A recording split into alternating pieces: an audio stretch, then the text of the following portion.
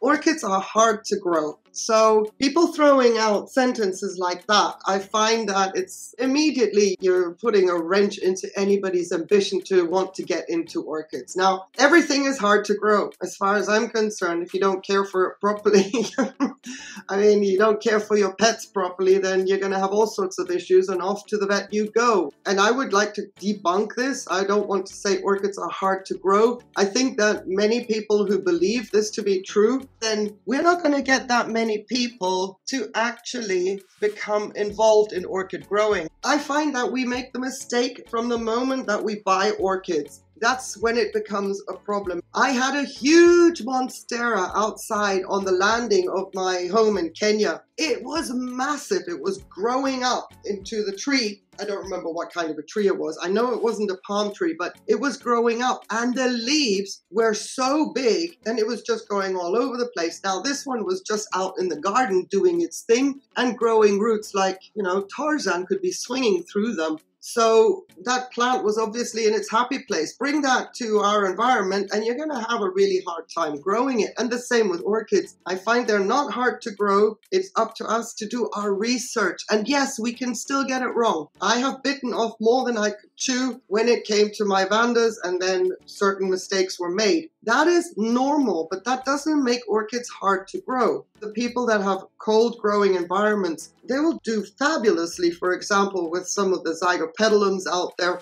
and even some more cold tolerant slipper orchids, neos, etc., etc. Whereas, and Rinco stylus, my nemesis, which I would love to grow as well. But yeah, so I don't believe orchids are hard to grow. I think we need to be more aware, self-aware of what our capabilities are, and accept the fact that times change, circumstances change, and notice how our collection evolves under those changes. Even if we have less time, we will understand that some orchids can handle what we can provide and some orchids can't, and then we can focus on the kinds that do well given the circumstances that we have and get more of those or along those lines.